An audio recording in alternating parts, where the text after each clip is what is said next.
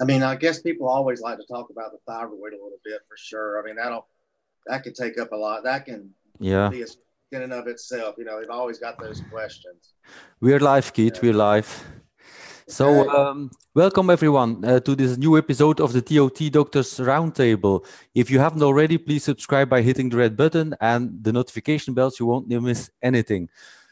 So, first thing, I heard the rumor that the TOT Doctors Roundtable is dead.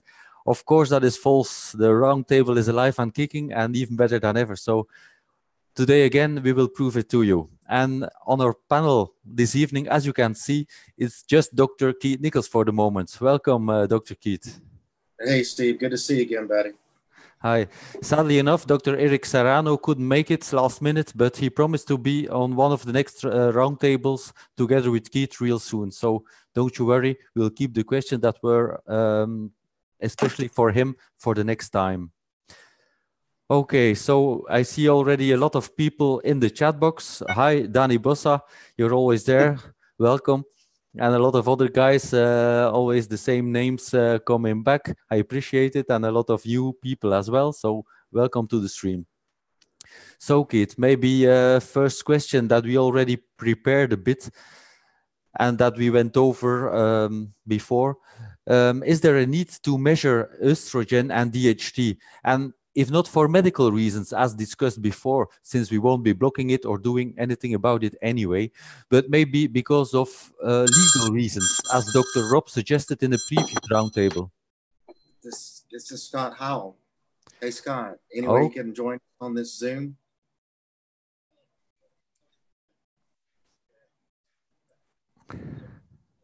Dr. Scott was maybe coming on as well. Yeah. Yeah. Yeah, well, yeah, you'd be a big help anyway, especially with the good supplements. But if he sent you an invite, but pop in, you'll be a big help because Eric couldn't make it, so it's kind of it'll be off the cuff, whatever Stephen wants to talk about and the questions are. But you're brilliant. Okay, yeah, we started. Yeah, he's live, so we're live. So if you can zoom in with us. All right, buddy. Yeah, pull on in, pull on in.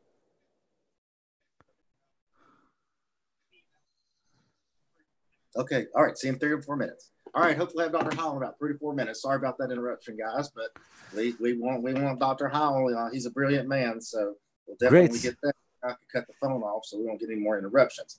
All right. Measuring DHT. Let's go back into that. Of course, that subject came up recently, and I've been through every guideline, the Canadian guidelines, British guidelines, all the American guidelines, the American Urology Association, the Endocrine Society, every guideline on the treatment of hypogonadism with testosterone. In none of those guidelines do they mention ever measuring DHT. So we should be able to put that to rest as far as DHT goes. We've provided the evidence there that the mechanism for DHT in the intraprostatic region is tightly controlled.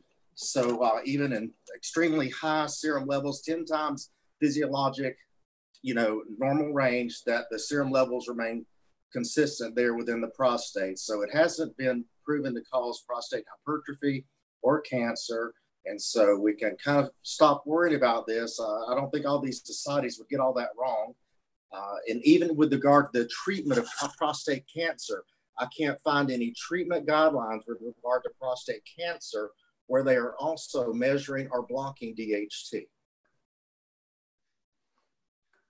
Okay, and what for medical purposes, maybe just to be safe, if there was ever something of a board asking you about those levels?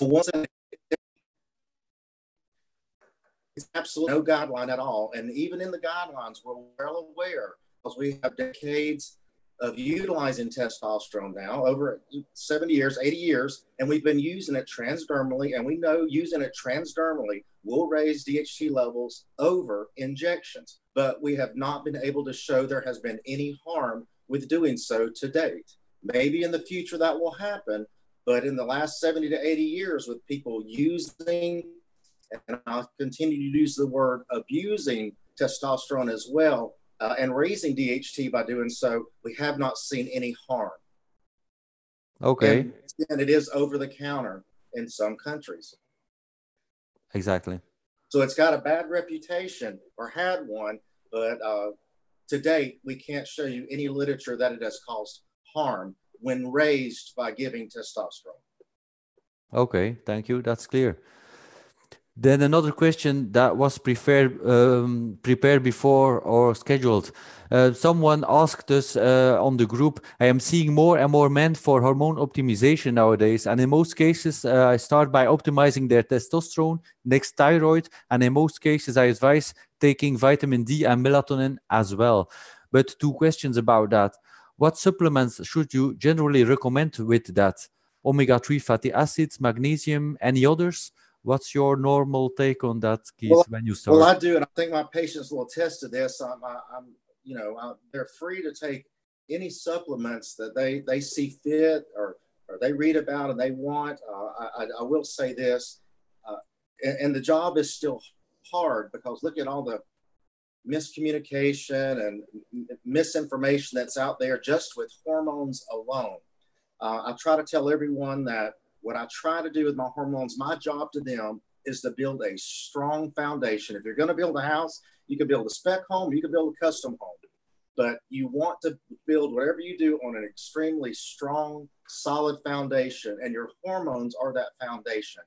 So my initial focus with all my patients are to get those hormones in an optimal range.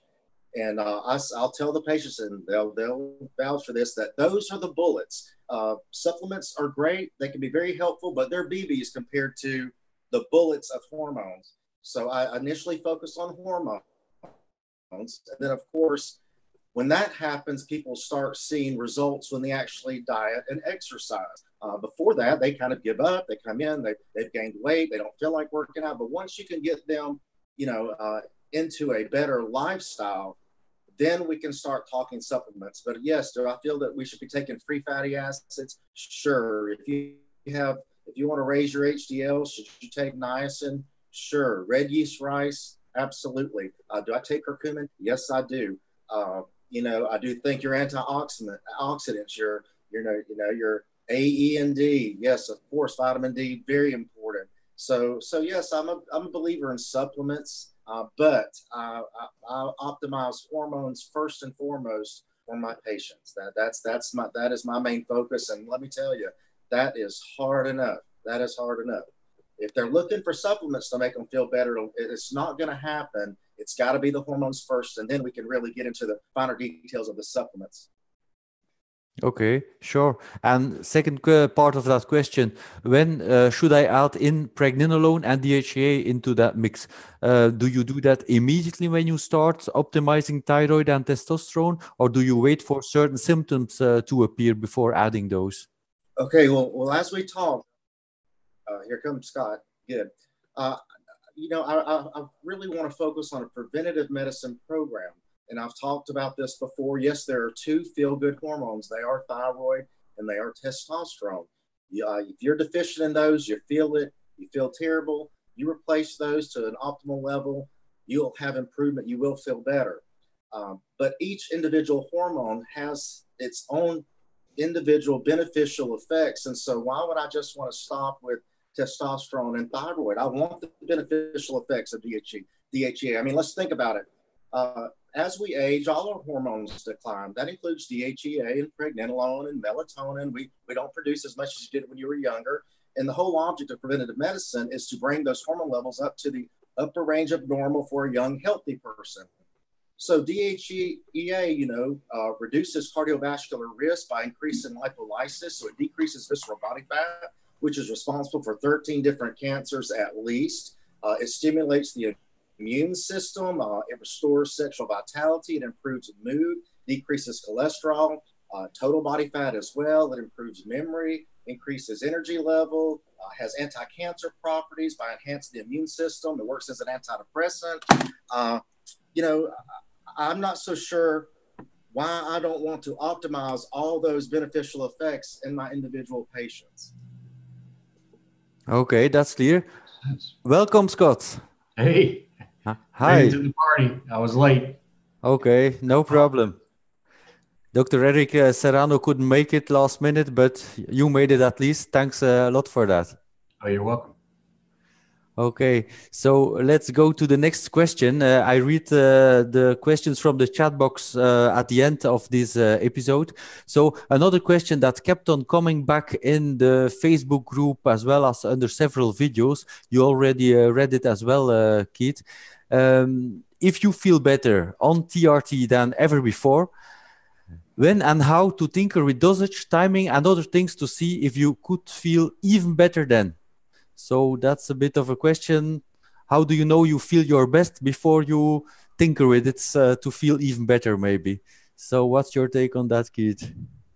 So Scott, the question is, if you start TRT and you feel better, you feel good, should you take more to see if you feel even better? So I want to hear Scott on this. Okay. First. Well, in my opinion, if you're feeling good, there's no reason to go any further. If your sense of well-being and your overall sense of health has improved and you feel good, sometimes, in my opinion, you don't have to change anything. You need to keep going with the template that works. Now, if you start having decreases and you start feeling fatigued, any symptomatic in any way, then obviously you would address that. But as far as just increasing just to increase, if you feel good, then I think that's a pretty good place to start. I think that is a brilliant answer from a brilliant man, because that would be the answer I would give. And as I talked to you, Stephen, yesterday very briefly, I fear that we may be getting away from where I want to stay and where we all began, and that was with medical testosterone replacement therapy. It was for men with significant symptoms of hypogonadism.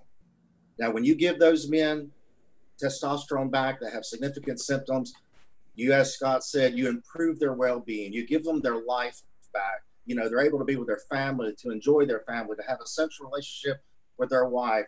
They're better employees.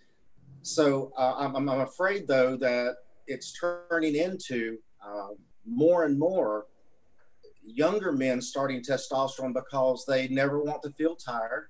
If they're starting to see that they're just not making the gains in the gym that they used to, that I should, you know, get on TRT. You know, I don't have an erection every day. I can't cut diamonds with my erections anymore. You know, those guys typically aren't always super pleased when they start TRT. So really, I want to keep it within the medical realm, and that's where we need to stay. So if you are significantly symptomatic, as I have been, and you start testosterone, it is life-changing. If you're not, it's not life-changing. And so if you feel better, then getting more is not gonna. There's a point of diminishing return. You're not gonna feel any better if you have resolved or significantly improved those symptoms for which you started. Yeah, dose response works both ways. I mean, you get to a certain point where optimization starts to burn in to the ground, and you go past that, and that's where most side effects and harmful effects come from. Not per se to HRT within medical levels like Keith is talking about, but you have guys that have mixed goals and mixed, how do I want to say this? They come in with goals that are outside of medical HRT. Correct. And when that conflicts, you're always going to have people that aren't happy or this and that, and it goes right back to they're using it for a different reason. Look, no matter how optimal you are, there are going to be weeks where you're down, depressed, where you don't have an erection every morning. You don't have, as much energy. You're tired. You're working hard. Optimization is not feeling and functioning your best 10 out of 10, 365 days a year. That's not the way us humans work. We have our ups and downs. We have our moments. Yeah. Okay, I just see one interesting question passing in the chat box, coming back on the previous point. John Perry asks, should I supplement testosterone if my testosterone is low, but my DHT is substantially above the DHT reference range? I guess that's all about what symptoms the man has, isn't it, Keith? Well, once again, we're not focusing on numbers. That was a number question. Why are you measuring your DHT? Number one, okay, if you're having symptoms of hypogonadism, we've been over these 100 times, everybody knows what they are, then the only way to improve those symptoms is to raise your testosterone levels. Okay, I think that's a very clear answer. Anything to add, Scott? Well, I just think if you're making a comment about a low testosterone level, how did you come to conclude that the testosterone level was low in the first place? And the same with the DHT being high. So it depends on the person's reference. And if they have an incorrect reference, like most people do, then there's just too much in that question. It's too loaded, too many avenues to go down. Mm-hmm. Yeah, okay. Something we talked about in our private session yesterday, Keith, maybe I want to ask again. How can you be so sure that our 20% transcrotal testosterone cream, a lot of guys are using now, will be safe long term? And are there any studies done on that? Maybe repeat what you told me yesterday. That was very reassuring. Right. And Scott will probably be able to answer this better than most. But Scott, are there any long-term studies, even using injectable testosterone, a therapeutic dose, meaning 200 or more, or so of testosterone cypionate per week for 10 years, treating symptoms, actually treating symptoms? I don't. As far as there have been long-term studies, but there's been no studies that I know of that have went that far with symptoms. Exactly. So the doses that they use in most of these studies in short term, they're low dose, short term studies. So with regard to when we apply to the scrotum, we are adjusting the dosage. We're titrating dosage to a response. That response is improvement of symptoms. So it's no different than adjusting your injection dose. We're going to adjust that injection dose to improve your symptoms. Your symptoms are typically going to improve as we increase your free testosterone level. We're doing nothing any different by applying it to the scrotum. Now, that question came out because a doctor recently said, well, the study, they only used 12.5, 25, and 50 milligrams to the scrotum, and you're using 2 and 3 times that. That study was not a study on men looking at symptomatology or treatment with testosterone. They were purely looking at the pharmacokinetics of testosterone applied that way. They wanted to see when the peak occurred. They wanted to see when the peak of DHT occurred. They actually measured their estrogen. So it was purely on pharmacokinetics. It wasn't on men and treating symptoms. Now, if we were going to do a study and treat men with symptoms, I doubt that 12.5 milligrams applied to the scrotum was going to help, just like 2% androgel is not going to help very many men either, nor will a 50 milligram dose of testosterone cypionate once every 2 weeks. Doubt that's going to help either.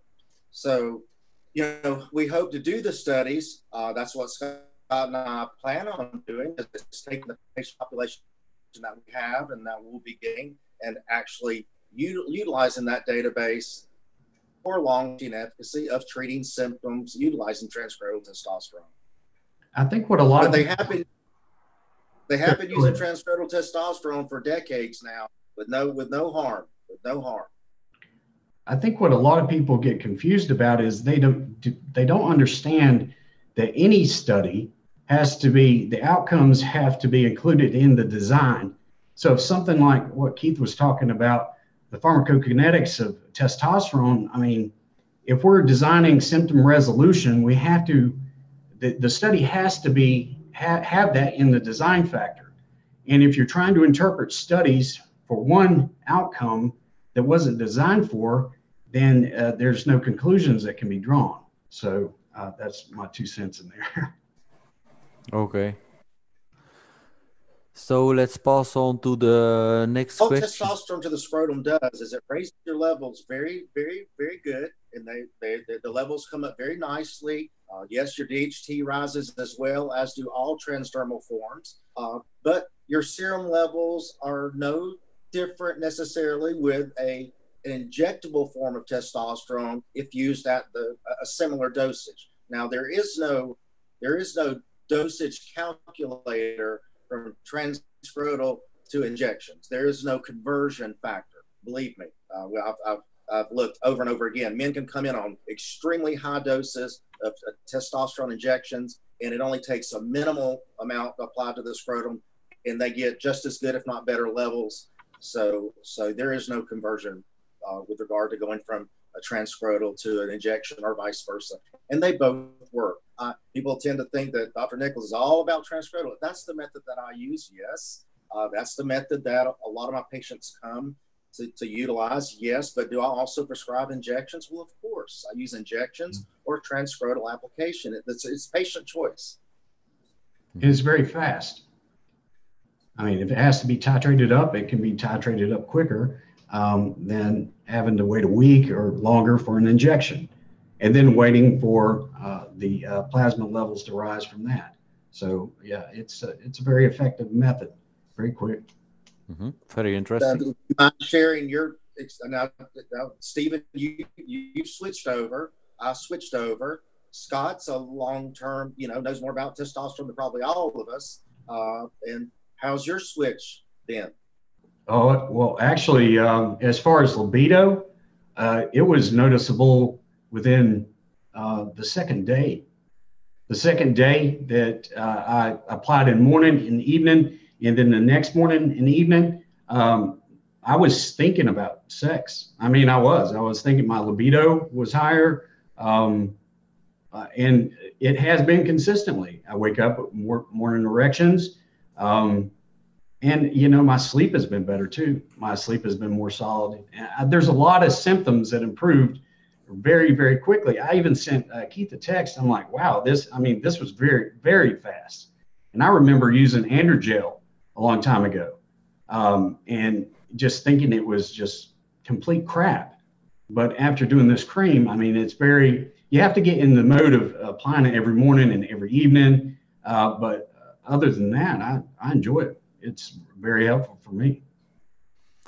Okay, great. And one question I had on those morning erections. I always believed that men had morning erections because the level of testosterone was highest in the morning. But once you're on TRT, your normal circadian rhythm disappears. So how do these morning erections still come on that moment? Do you have any thoughts on that? Are you talking about like the biochemistry of it, or yeah? Why that exact moment? Since when you're applying twice a day testosterone cream to the scrotum, the level is very stable whole day through. I really don't have anything on the top of my mind except that the levels are faster, and any conversion that converts even to DHT is quicker. So I would have to go back through and look and find actual mechanisms, but possibly. Keith, do you have anything to add there? I wish I knew the answer to that one too. I'm just glad that it happens. I can dig and find what it is, but it's very quick. I mean, I was amazed. I didn't think it was going to happen that fast. Mm-hmm. Okay, another question I already had noted a while ago. Is there a big difference in the scrotal application of testosterone versus injections when it comes to elevating hematocrit? Well, that answer, I know Scott knows the literature on that very well, and I've got tons of it right in front of me. But injections increase hematocrit over transdermal forms. Yes. Yeah. Hematocrit is increased with injections more so within the transdermal forms. And I think some of that has to do with the when the depots metabolize from inside of the muscle, the rate is more consistent, and the hepcidin is suppressed to a greater degree, and then there's direct hematopoietic stem cell stimulation. So those myeloid cell lines are more stimulated because the stimulation is constant, whereas with the transscrotal, you have a peak and then it goes back down quicker. In comparison to the long-term kinetics of testosterone with a longer ester, it's going to be the peak and trough levels are different. So there's higher stimulation of those myeloid cell lines. Mm-hmm. Yeah. Okay. I think that covers it. So I have one more question that was prepared before we go to the Q&A from the chat box. So thyroid optimization. Are there certain levels of T3, T4, and or TSH to aim for? And is that optimal range also higher than the normal laboratory values, as is the case for testosterone levels? So Keith or Scott, who wants to take that one first? I think you can hit this one really good, Keith. Okay. Well, thyroid is a touchy subject. It gets more physicians in trouble with other physicians than even testosterone. So we can try to tiptoe around this as much as we can, but the testosterone, the thyroid normative range is based on the average of a population of sick people. I mean, those people that are tested for their thyroid are not people that are completely asymptomatic. They're not screened for symptoms of subclinical hypothyroidism or hypothyroidism. So we've got this normative range that is not the healthiest of our species. But as we know, thyroid controls temperature, metabolism, cerebral function, and energy.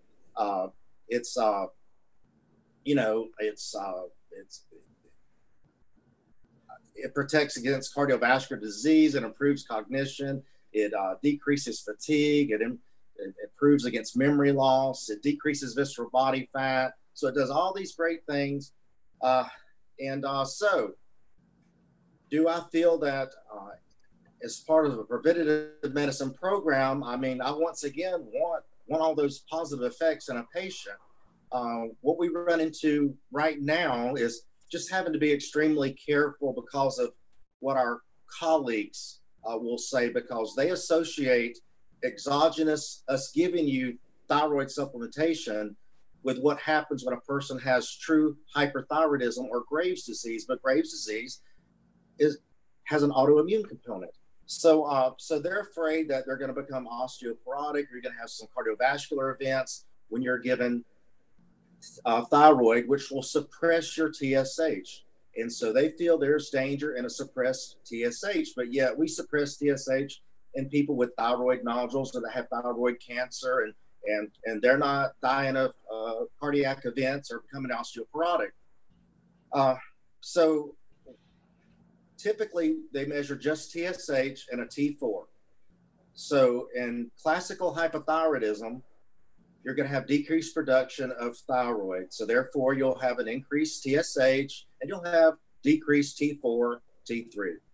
But what we run into more cases of is secondary or tertiary hypothyroidism. Secondary is where you have a normal TSH and a normal T4, but a low T3. Now, T3 is what is active at the cellular level. That's what provides us with all the benefits of thyroid.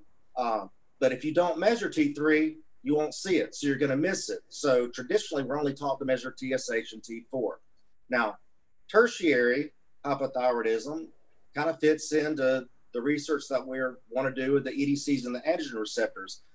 Tertiary hypothyroidism is when you're going to have a normal TSH, a normal T4, and a normal T3, but yet you still have the symptoms of hypothyroidism. Now, that's where you're dealing with receptor site resistance. And the only way to make those people feel better is to give them a trial of thyroid. So with men, I typically like to optimize their testosterone, get them in an optimal range. If they're still complaining of a significant degree of fatigue, then I will address their thyroid. Thyroid can also improve sexual dysfunction in men. But with women, they're much more sensitive to it. They're much more complicated than we are. You know, you have to deal with estrogen, progesterone, and testosterone. Thyroid. The thyroid plays a role in ovulation with them. So thyroid is extremely important in women. So it's something that you obviously look up right up front. But with men, I tend to try to optimize all the other hormones first, and then go after thyroid, if needed. Okay. You agree with that, Scott? Oh, yeah. Yeah, Keith's right on. There's a lot of factors with someone's thyroid health state, whether the thyroid is function in the correct manner. But there's so much that I see a lot of people, they post their lab values and stuff in some forums, and, they're looking at TSH and T4. And, in my opinion, you could probably just test for T3 by itself to determine a majority of what the health function of their thyroid is.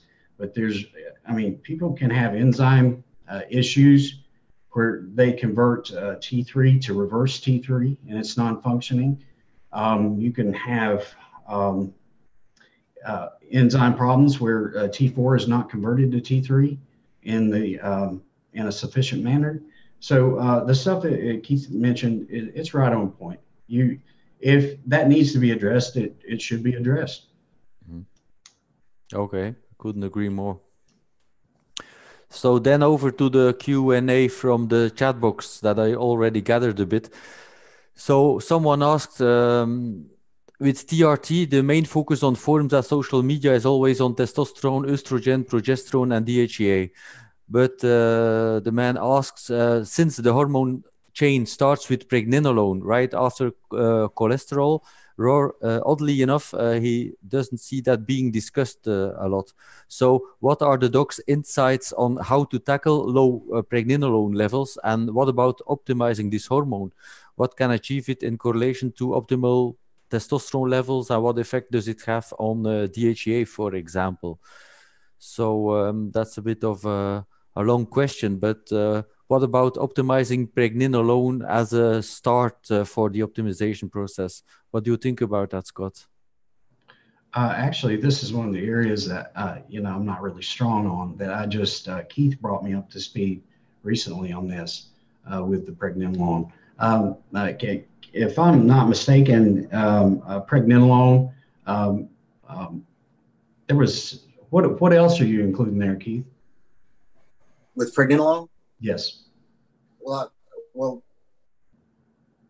besides, what do we optimize besides pregnenolone initially? Or testosterone, thyroid, DHEA, melatonin for sure, vitamin D, pregnenolone, all those for sure.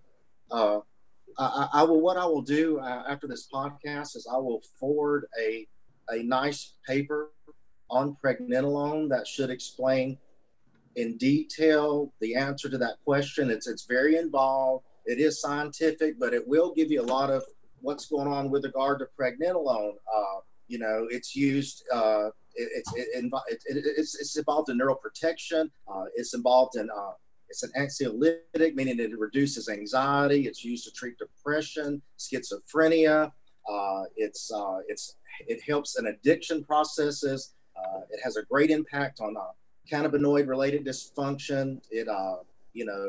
Low levels are associated with psychiatric disorders, and pregnenolone supplementation is associated with improvement of those disorders. So it has a lot of beneficial effects that, there's a lot of animal studies on it. There are some human studies with it. And so what I'll do is include this paper, because we could spend an entire hour just with this paper. And it's probably something we should do one day is go through the paper like Dr. Rizier did. But this paper here will certainly give you all the inside information that you'll want to know when it comes to neurosteroids, which pregnenolone is a neurosteroid, and all the beneficial effects and what they're seeing with regard to the ongoing studies and what they're studying it for.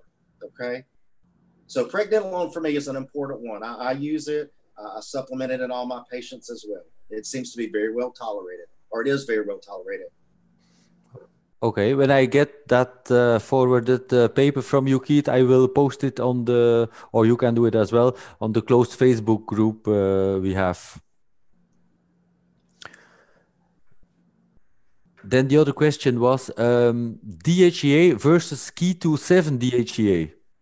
I have no idea, Keith. Is there anything to that? That's 7-DHEA. It's just a metabolite of DHEA that's not converted to any other androgens. So there have been some studies with it to where it will maintain resting metabolic rate or basal metabolic rate on people that are on low caloric diets. There's some questions to some of those studies because it wasn't used in isolation. It was used with other substances. But what they're wanting to use it for is to assist with the reduction in body fat, of course. So that's what the 7T keto DHEA is being used for, is to, whenever someone wants to diet, it's a supplement. It's sold over the counter as a supplement, although it is banned. It's a banned supplement. You can't use it as far as, if you're tested as an athlete. But it's used to maintain your metabolic rate when you go on a diet, because when you go on a calorie restricted diet, your metabolic rate slows down, and of course the weight loss becomes harder. So that's what it's used for. Okay. Any experience with it, Scott? No. Okay. Me neither. Never heard of it in Belgium. Never seen it. Okay. Danny Bossa, our good friend, asked, can you elaborate on hormone optimization for women who have just given birth? If they take progesterone, won't they stop lactating? No. It'll certainly help with postpartum depression. It's certainly good. Okay, so I think this is the point where we should maybe say very soon on the YouTube channel, we'll have some more YouTube videos on female hormone optimization. Sure. By an expert on the topic, isn't it, Keith? Yes. Okay, so you will see that happening, guys. The next question, does anyone have experience or knowledge of research in the area of TRT helping people that have multiple sclerosis? Maybe you have, Scott. I just went through some studies here recently. Give me 1 second. Let me see if I can pull something up. We're going to be, I'm going to have all the information for the androgen receptor upregulation deal soon. So that's going to be something that we're going to cover. Okay.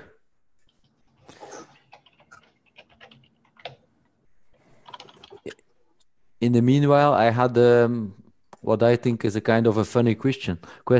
Is it okay to drink socially in the weekends while taking metformin, or should I avoid alcohol altogether while on medication? Well, that's pretty easy. I think so. Yeah, you need to, I think everyone should stay away from drinking alcohol. I mean, one of my pathology professors a long time ago, he was talking about alcohol, and we went through all the pathways where a metabolite of formaldehyde is made in the liver and all that. And one of the interesting things about seeing all these autopsies of livers where people had drank over time is that the damage happens very quickly. And in most situations, there's not a real, how can I say this? I do not see the value of drinking alcohol for anybody that's focused on their health, because it is a poison. It does cause dose-dependent effects, and it wrecks the metabolism. I know, Keith, you probably have more to this, but a person could drink occasionally, but I just don't really see the merit. And What do you think, Keith? I'll agree with you there, but you know, I'll also admit that I'm a social drinker here and there. You know, with football season comes along, I've made when Georgia Bulldogs are playing. Yeah, I'm right there with some. You know, my wife certainly will drink a margarita here and there. You know what that does. So I'm not gonna, keep her from having one of those. Like I said, it makes her clothes fall off. Come on. Oh wow. Really. Well, I haven't anything to add to that. I'm not a drinker at all. I had 5 glasses of alcohol in my entire life, and that was in the first half of my life. So I just don't like it, and I won't have any more. So I can't add anything to that or understand why people want to drink that anyway, especially if you worry about your hormones. I don't think you should exaggerate on that. Well, one of the biggest, I think, distinctions that you have to make is between drinking socially, like Keith mentioned, and binge drinking on a weekend. Yeah. Yes. Now, binge drinking on a weekend or getting out with buddies and getting loaded and going to the bars and stuff, that is terrible. It is, I mean, I can't say enough about how bad binge drinking is on your health and the allostatic load of your liver. I mean, it's just terrible. The dose makes the poison. So, I mean, if you're drinking a long time, there's going to be some type of effect. Okay, I completely agree. Hey, Stephen, back to your previous question, because I'm sitting there looking at it. I just sent it to you on your question about the multiple sclerosis, which is a demyelinating disorder. In the pregnenolone paper that I just sent you, there's a section on neuroprotection-related functions and how important pregnenolone is for myelin. So remyelination. So it's section 2.23. So whoever asked that question, if you will look at this study, section 2.23 on pregnenolone. Pregnenolone may be something that may be certainly beneficial for someone with multiple sclerosis. Okay, thank you so much. Then a question that was touched on by Deep Freeze, and Danny Bossa already reposted that question, so we should really take it. So the question, I read it, estrogen symptoms, low body fat, daily injections, 100 milligrams per week. Is it best to lower test even more or have high testosterone but use an AI? So do you understand what has been asked, Keith? Let's break that down a little bit better. Yeah. So I guess the man has estrogen symptoms with a low body fat and daily injections, in total 100 milligrams per week, but it's not too much. And he asks, because of this, does he still have to lower the testosterone even more, or should he just use an AI for these estrogen symptoms? How did he establish he has estrogen symptoms? That's my question too. Go ahead. Okay, so maybe Deep Freeze, who asked the question, add your symptoms in the chat box so we can come back to that one. Someone asked, can you touch on the importance of SHBG? Why only 1% of T is free and why you don't want to lower SHBG? Scott, you must know all about SHBG for sure. What was the question again? I was getting ready to type something in the window. Okay, just on the importance of SHBG. So we should touch on the importance of it, why only 1% of T is free and why you don't want to lower your SHBG. Well, this opens up some complicated discussions. Number one, if you're going by the free hormone hypothesis, you're going to assert that 1 to maybe 3% of testosterone that's free is the only active testosterone. However, if you look at the megalin and a non-genomic signaling,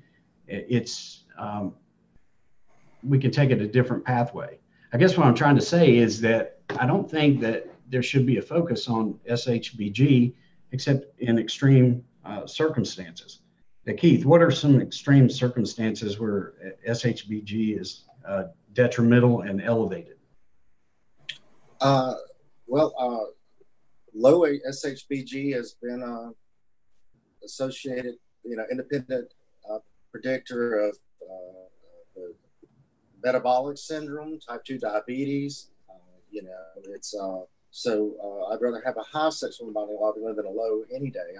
I personally don't need to measure it since I follow my free testosterone levels, and so I do know that if you want to raise your sex hormone binding globulin, all you need to do is become insulin resistant, and it'll go right up. I mean, it'll go right on down for you if you want to lower it. You want to lower sex hormone binding globulin, drink, eat bad, gain a lot of weight, become insulin resistant, and your SHBG will go down. I think, and I've got other studies that I'm looking at right now here about that, and that's once again a whole other topic. But I do believe that people have the misconception that sex hormone binding globulin's only function is to bind up hormones. They're finding out that it has much more important functions in the human body, and that are necessary and beneficial to us. So, I can send you one that I'm looking at right now, and so once again, your readers can read in detail the importance of sex hormone binding globulin. They just think that it's something that binds up testosterone. So if I can lower it, I'm going to get more testosterone, and I'm going to feel better. It just doesn't. That doesn't work that way. It sounds very simple, but you're oversimplifying a complex, physiologic system, which is our body. Sex hormone binding globulin plays much more of a role in our bodies than just binding hormones. Yeah. Okay, I think that's very clear. I'm going to forward this to you as well, so we can have this it's coming to you now. Okay, I'll post that in the Facebook group. So I think the most important thing that we can do too, and we always talk, is to at least provide information, provide studies, so that we can read and interact with some of these studies. And so that, what happened a couple of weeks ago doesn't happen again. Hey, I think what would be a good idea is if we pick one or two topics and then identify one or two key studies and walk completely through the studies, because I think that would show a lot, and I'd familiarize everyone with the process of interpreting the research and what the conclusions were, and what conclusions can be drawn from what was published. So, yeah. Okay, that's a very good idea. Getting back to the question from Deep Freeze with the estrogen symptoms. So he has low libido, fatigue, erectile dysfunction. He has been on and off TRT for 3 years. And the question again was, does he lower his dose of testosterone or does he add an AI? Well, I think I'm just going to say this and let Keith take over. I think that the misconception that there are estrogen symptoms versus some other type of symptom, it needs to be sort of eradicated, because a lot of people talk about gaining, like they become bloated, they are retaining water, this or that, and they automatically say, well, this is an estrogen symptom. Well, in reality, it's not an estrogen symptom. I mean, you're talking about hormones in the kidneys that are controlling water and things like that. So I think I like to shy away from saying that one thing is a symptom and grouping it under the heading of estrogen. What do you think, Keith? Yeah, I like to know what estrogen symptoms mean too, since I don't really see a lot of those. 20% or more men will get some water retention when they first start testosterone. That's usually self-limited. It will go away with time, but that's due to testosterone itself. It increases sodium absorption in the distal renal tubules, just alluded to.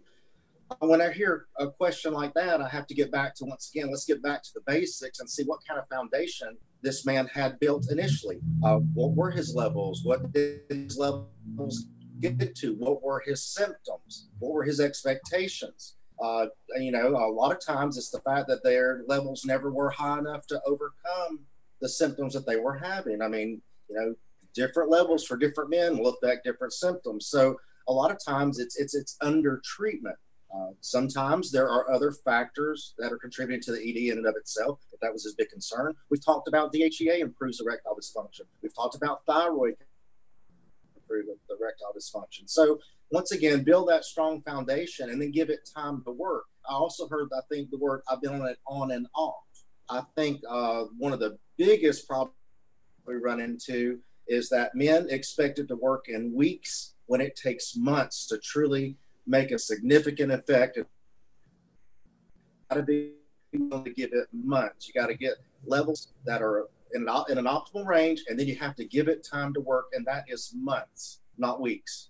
The number one reason that men and women around the country stop their hormones is that they didn't get the results they expected in the time frame they wanted, or vice versa. They didn't get the results they wanted in the time frame they expected, and the time frame is always weeks, not months. Nobody wants to put the work and the months into it, but if they do, it works in everybody.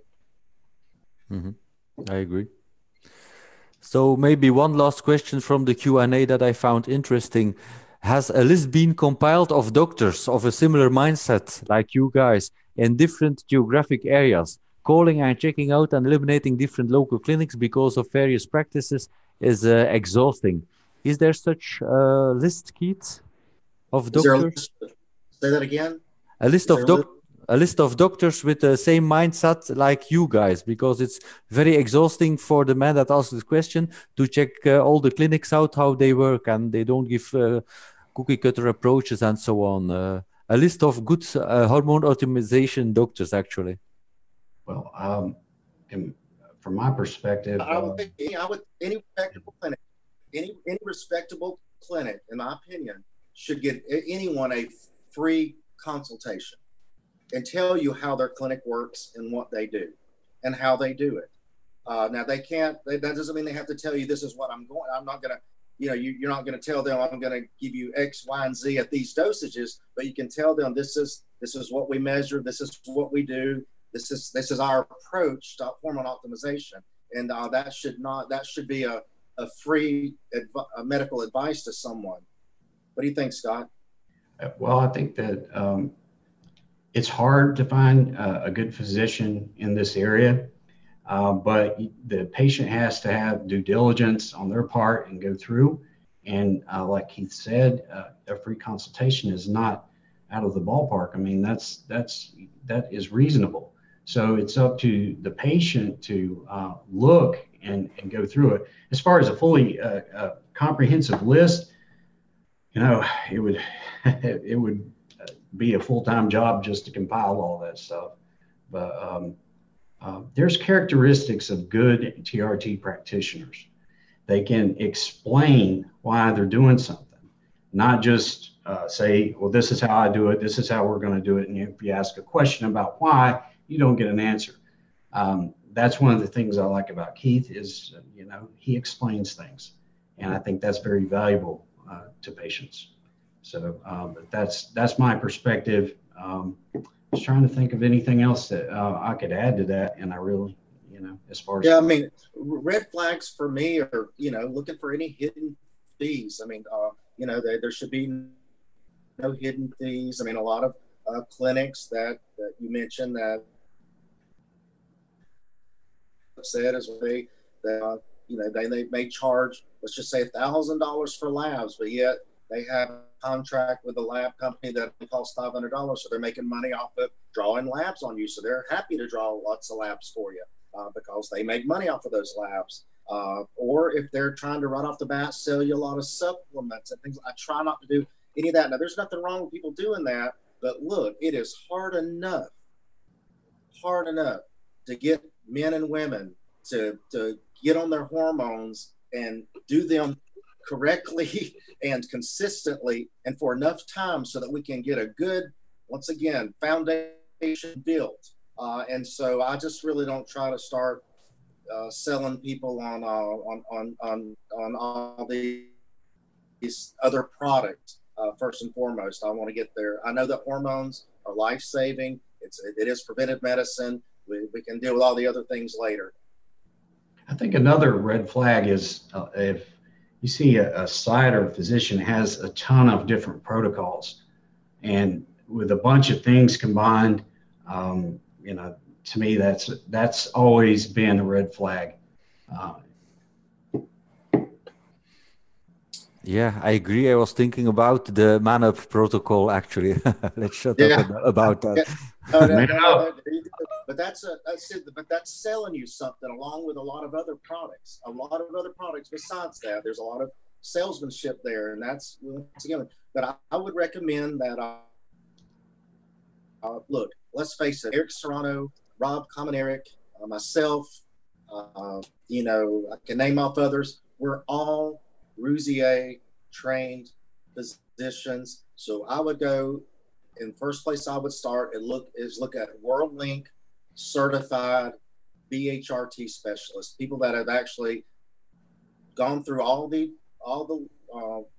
courses with Rousier and actually taken the time to take the test, to pass the test, to become certified through WorldLink through Dr. Rousier. Mm-hmm. Okay, that's very clear. So I think we should end the Q&A for now. So before we end the episode, let's do the bro science section that Dr. Keith Nichols introduced the first time we did this. So I will ask you the best or maybe the worst piece of bro science you heard or read online, and how you want to debunk that piece of information. So I already found a good one a while ago. So what about vasectomy and low T? Is there any relation between those two? Because that's talked about a lot online. Keith? Not that I'm aware. No. So I've tried to refrain myself from going to some of these websites because it gets my blood pressure up too much when I go to look at some of the things being said on some of the bro science websites. So I've tried to refrain myself, especially, I guess the last bro science that I heard that caused the most trouble was that applying testosterone transscrotally, your DHT is going to get to be 10,000. So that's the last. That's the worst one I've heard recently. Okay, I heard that as well. And you, Scott, you read anything special? Well, I heard a podcast about muscular hyperplasia recently, and that's a complete topic for another video. But skeletal muscle hyperplasia in humans has not been proven. Fibers are post-mitotic. They hypertrophy, but there is no hyperplasia except in extreme experimental conditions. So that's the only one that I've heard recently that is something I could talk about. Okay. Thank you so much. So we're almost 1 hour in, so we will end this episode. But before we say goodbye, Scott, how can you be reached if people want to ask you anything? Where do you work, and what are you working on for the moment, actually? That's interesting. Well, what am I not working on right now? People can contact me at S. Howell at tier1hw.com. At the moment, Keith and I are developing the research division of his practice, and we're going to get that up and going so that we can start to do some studies in the area of endocrine disrupting chemicals. I also work as a faculty member for a university and teach PhD courses. So if anybody wants to contact me, they can use that email that I mentioned. And, I'm working closely with Keith to try to get something up soon so that we can start to release some peer-reviewed material in the literature and start to make an impact in this area. Because it's a very, very important area. It's something that affects every patient. Every patient is exposed. And the types of exposure are so elaborate and so multi-tiered that it is proven almost an insurmountable task to try to tease these relationships apart. But that's the intent that Keith and I have moving forward. Right. We look forward to adding Scott of course, he'll be the head of the research department, and I look to make him the practice director in general. So I look forward to bringing Scott on board and all his expertise that he can add. And certainly he's going to be able to add a lot to the practice as far as his expertise and helping men with everything from diet, exercise, physiology. I mean, Scott's going to be he'll be a godsend. So we look forward to getting him down to Chattanooga in the very, very near future, and having a long-lasting relationship. And once again, a research department, and I'm truly doing research to better men's lives, so that we can, show that what we're doing is improving men's health. And one of the things that we want to do with this podcast is reach out when we start to recruit for trials, so we can increase the pool of those that might be eligible for the trials that we want to conduct. So that's going to be a big thing for us. I'm sure everyone will be so grateful for the help you provide and the research you're doing.